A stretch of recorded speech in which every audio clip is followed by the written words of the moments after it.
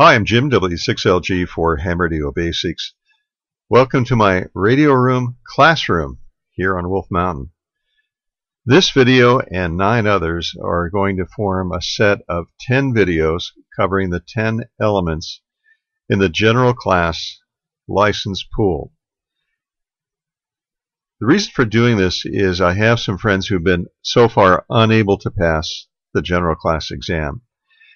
And I believe that the way I'm going to read these questions and the correct answer and offer a brief explanation as to why that is the correct answer will be helpful to them. And my goal is to have them watch this video, go through the questions with me a couple of times, and then be able to sit for the exam and pass.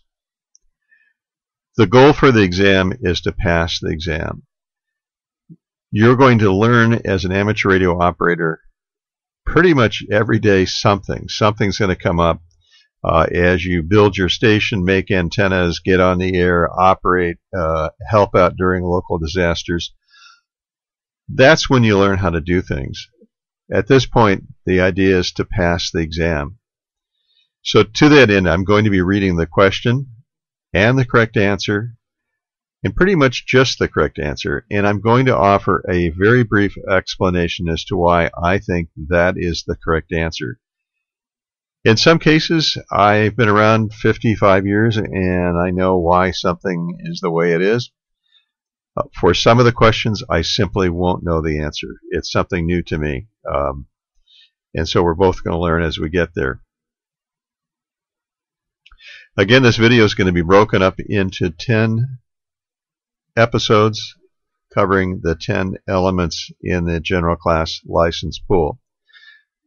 With respect to the answers, the answer that they give as the correct answer for purposes of the exam is the correct answer. There's no point in trying to argue a fine point with the VEC because you believe another answer is correct. The answer they give is the answer that we're going to use. So let's get started. I'm 69 years old. I've been a ham for 55 years. If during this you hear me read the wrong answer or make a mistake, please let me know and I'll go back and correct the video. It's certainly possible to do that. Again, I'm going to read the question, the correct answer, and offer a brief explanation as to why I think that is the correct answer. So let's get started. Let's have fun doing it. And again, I'm hoping that if you go through these videos a couple of times, you're ready to sit for the exam. All right, here we go. Here's question number 1 from each one of those. It's fairly well divided. There's 10 categories. As to what they are, as far as I'm concerned, it's not important for passing the exam. So here we go. Okay, on to the first question, G1A01. On which of the following bands is a general class license holder granted all amateur frequency privileges? We talked about eliminating some of the answers. On A, 20 meters is divided to different portions for extra and general class license, so that eliminates A. B also can be eliminated because 40 meters is also divided. D, 15 meters is also divided. So even though I said I wasn't going to read the incorrect answers, in this case, this just shows how we can eliminate the wrong answers. It's C.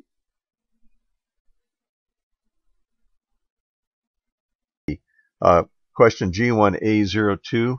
Which of the following bands is phone operation prohibited? And this is one that you're going to have to memorize, and it's just a digital band, and that's B, 30 meters. G1A03. On which of the following bands is image transmission prohibited? Sort of like the question before that, we're back to 30 meters. The answer is B. G1A04. Which of the following amateur bands is restricted to communications on only specific channels rather than frequency ranges? And that is 60 meters. A different band from all the rest, but again, that's one that you'll probably have to memorize the answer to unless you've been on the air a lot.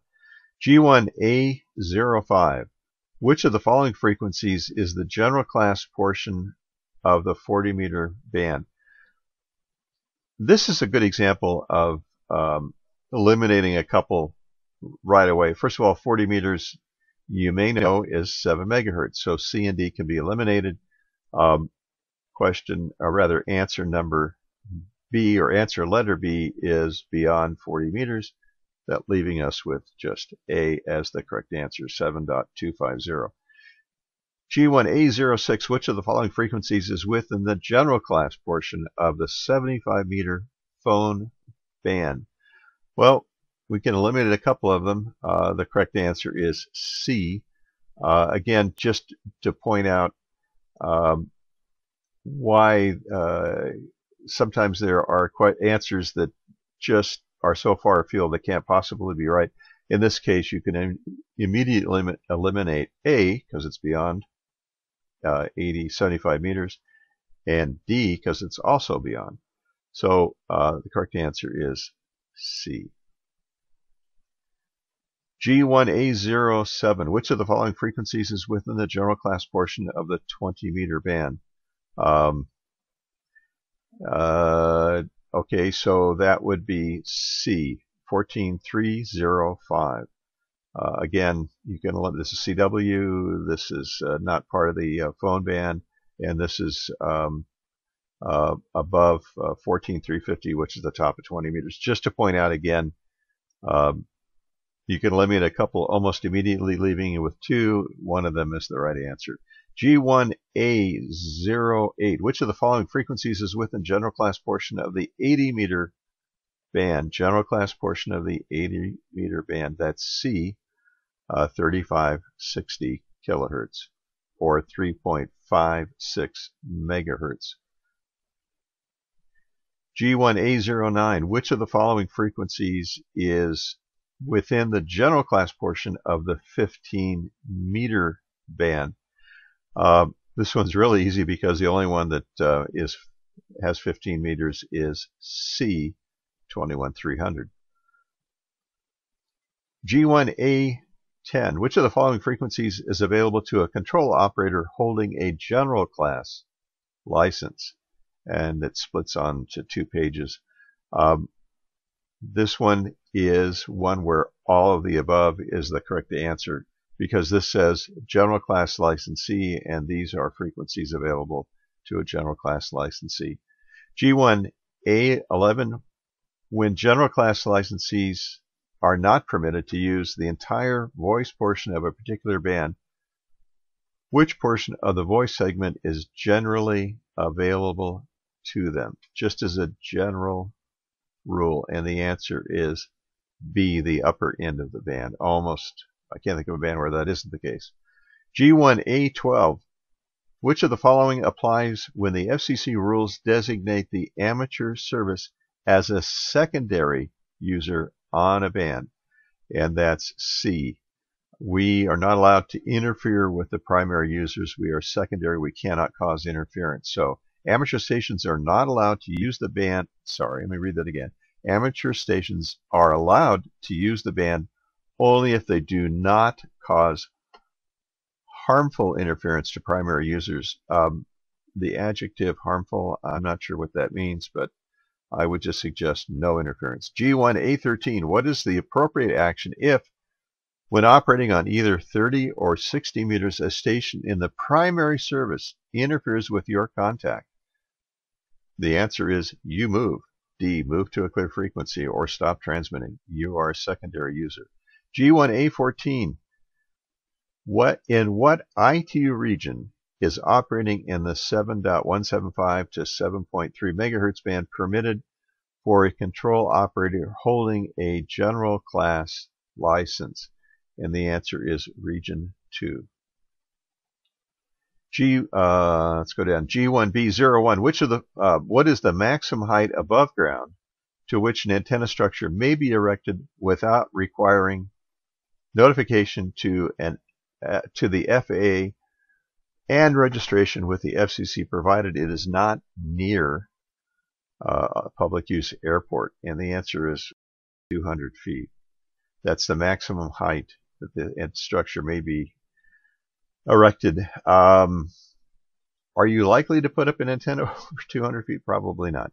G1B02, which of the, but just remember 200 feet. G1B02, with which of the following conditions must beacon stations comply? And that's D. There may be no more than one beacon signal transmitting in the same band from the same location. So you're allowed one. G1B03, which of the following is a purpose of a beacon station as identified in the FCC rules? Beacons are obviously for propagation, and so it's A, observation of propagation and reception. G1B04, which of the following must be true when an amateur station may provide communications to broadcasters for dissemination to the public? I've done this more than once. And the answer is A. The communications must directly relate to immediate safety of human life or protection of property, and there must be no other means of communication reasonably available before or at the time of the event. It's a narrow definition, but basically life and property has to be at risk, and there's really no other way to take care of the communication. G1B05. When may music be transmitted by an amateur station? The answer used to be never. It's changed a little bit because of spacecraft, and this one was a new one to me. When it is an incidental part of a manned spacecraft retransmission. When I started amateur radio, there were no spacecrafts, and so that's far afield from what I know about. G1B06, when is an amateur station permitted to transmit secret codes? The answer again is far afield from what I know about. When you're controlling a space station. G1B07, what are the restrictions on the use of abbreviations or procedural signals in the amateur service? And the answer is they may be used if they do not obscure the meaning of a message.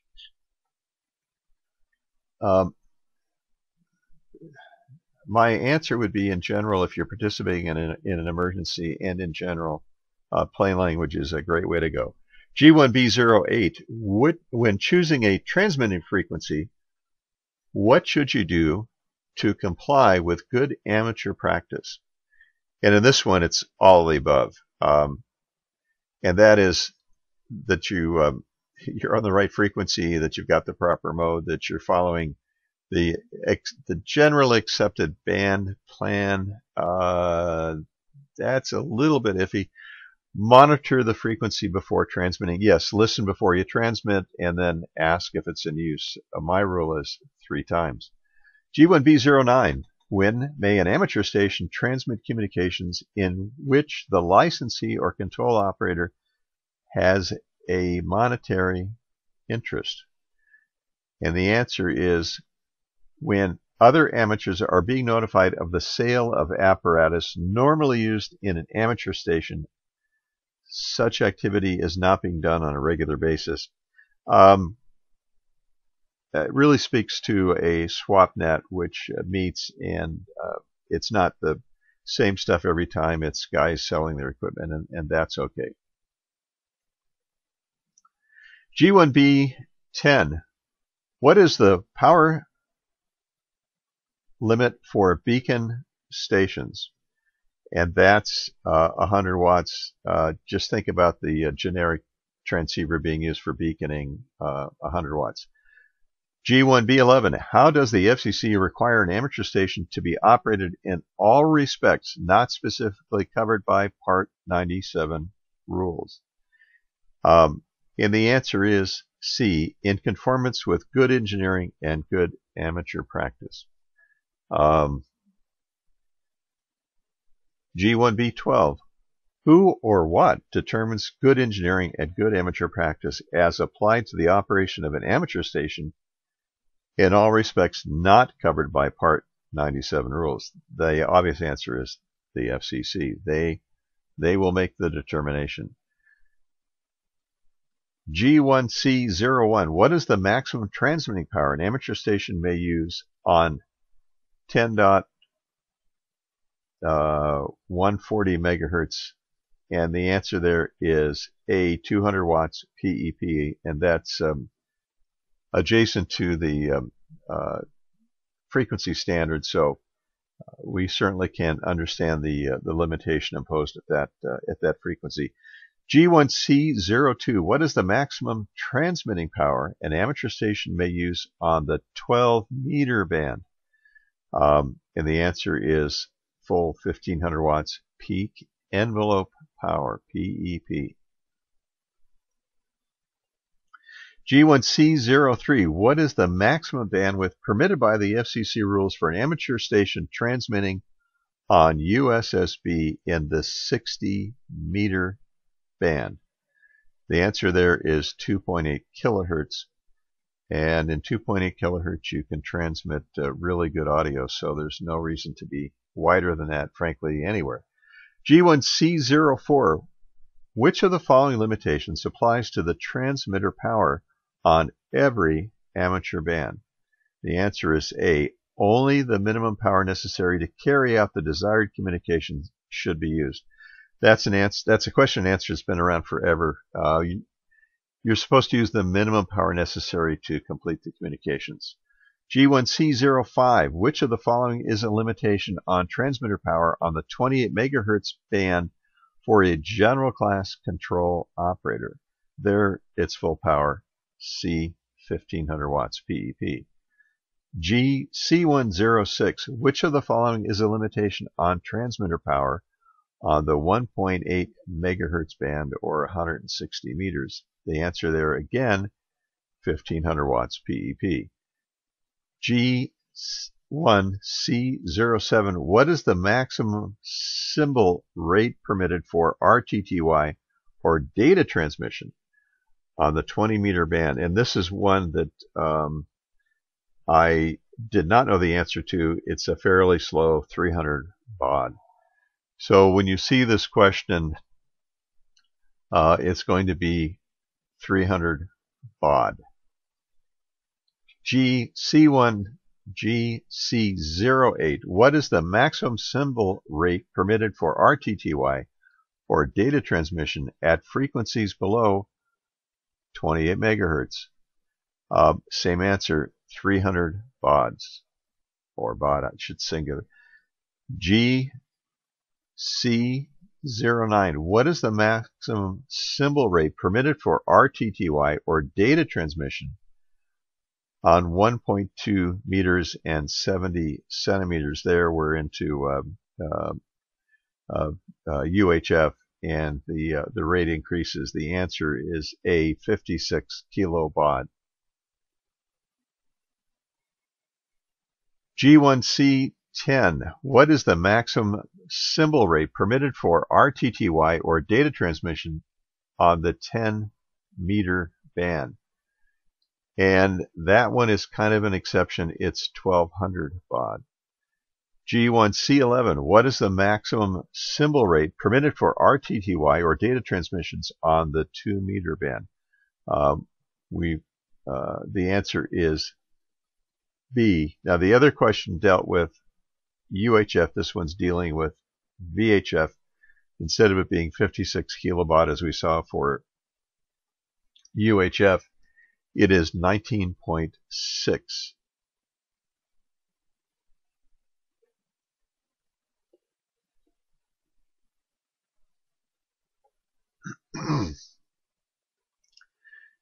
G1D01. Who may receive credit for elements represented by an expired amateur radio license? A. Any person who can demonstrate that they once held an FCC general, advanced, or amateur extra class license that was not revoked by the FCC. G1D02. What license examinations may you administer when you are an accredited VE holding a general class license? Well, there the answer would be the next class down, which is C, technician only. G1D03. Which of the following band segments may you operate if you are a technician class operator and have a certificate of completion for the general class license privileges? The answer is C, on any general or technician class band segment. So, on which of the following band segments may you operate if you are a technician class operator and have the CSCE completion for the general class privileges? Well, there's the answer right there. You have the general class privileges. So C, you can operate on any general class or technician class band segment. G1D04. Which of the following requirements for administering a technician class which of the following is a requirement for administering a technician class license examination? The answer is A. At least 3 general class or higher VEs must observe the examination. G1D05. Which of the following must a person have before they can administer a VE exam for a technician class license? The answer is D, a general class license or higher, which just makes sense, one class up. G1D06. When must you add the special identifier AG after your call sign if you are a technician class licensee and have the CSCE for the general class privileges, but the FCC has not yet posted the upgrade to their website? The answer is A, whenever you operate in the general class frequency range. So if your call was KK6 KKK, you would sign a KK6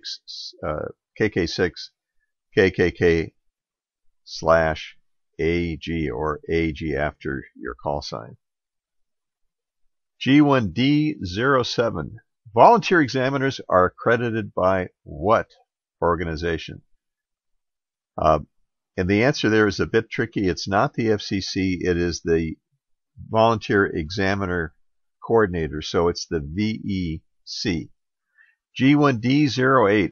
Which of the following criteria must be met for a non-U.S. citizen to be an accredited VE examiner? The answer is B, must hold an FCC-granted amateur radio license of general class or above. G1D09. How long is a certificate of successful completion of examination, CSCE, valid for an exam element credited? And the answer is a year, 365 days. Question G1D11. A person has an expired FCC-issued amateur radio license of general class or higher. What is required before they can receive a new license? The answer is D. The applicant must pass the current Element 2 exam. G1E01. Which of the following would disqualify a third party from participating in stating a message over an amateur station? And the answer is an amateur whose license has been revoked. G1E02. When may a 10-meter repeater retransmit the 2-meter signal from a station having a technician class control operator? Only if the 10-meter control operator holds at least a general class license. G1E04. Which of the following conditions requires a licensed amateur radio operator to take specific steps to avoid harmful interference to other users or facilities? The answer is D, all of the above.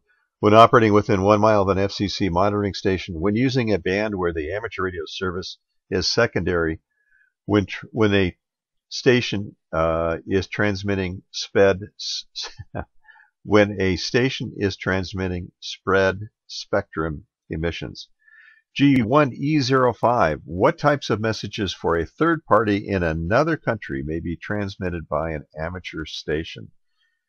And the answer there is C, only messages relating to amateur radio or remarks of a personal nature, or messages relating to emergencies or disaster relief. Things like, hi, I'm okay, or you're relaying a message from someone that Vlad is okay. Those kinds of things are all right. G1E06, which of the following applies in the event of interference between a coordinated repeater and an uncoordinated repeater? And here's the answer. A, the licensee of the uncoordinated repeater has primary responsibility to resolve the interference. And basically that's going to mean moving the frequency. G1E07, with which foreign countries is third-party traffic prohibited except for messages directly involving emergencies or disaster relief? And the answer there is when the country prohibits it. It's not a listing. This one is every foreign country unless there's a third-party agreement in effect. Okay, G1E08. Which of the following is a requirement for a non-licensed person to communicate with a foreign amateur radio station from a station with an FCC-granted license at which an FCC-licensed control operator is present? The answer is B. The foreign amateur station must be in a country with which the United States has a third-party agreement. And that's the key to the answer, third-party agreement. G1E09. What language must be used when identifying your station if you're using a language other than English and making a contact using phone emission? Okay, let's rephrase that just a bit. A voice transmission. And the answer is C. That's the obvious answer. English only. All right, that question was removed. G1E11. Which of the following is an FCC term for an unattended digital station that transfers messages to and from the Internet? And that is C, automatically controlled digital station. Now this one's new to me. Which of the following is the FCC term for an unattended digital station? And the answer is automatically controlled digital station. G1E12. Under what circumstances are messages that are sent via digital modes exempt from Part 97 third-party rules that apply to other modes of communications? Okay, this one is clearly under no circumstances, so it's A. You're not exempt from Part 97.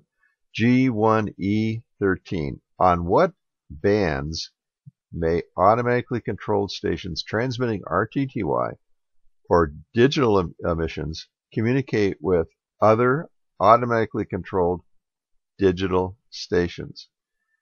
The answer is anywhere from 1.25 440, anywhere UHF and above. So anywhere in the 1.25 meter or shorter wavelength bands and in specified segments of the 80 through 2 meter bands. So there are some segments where that is permitted.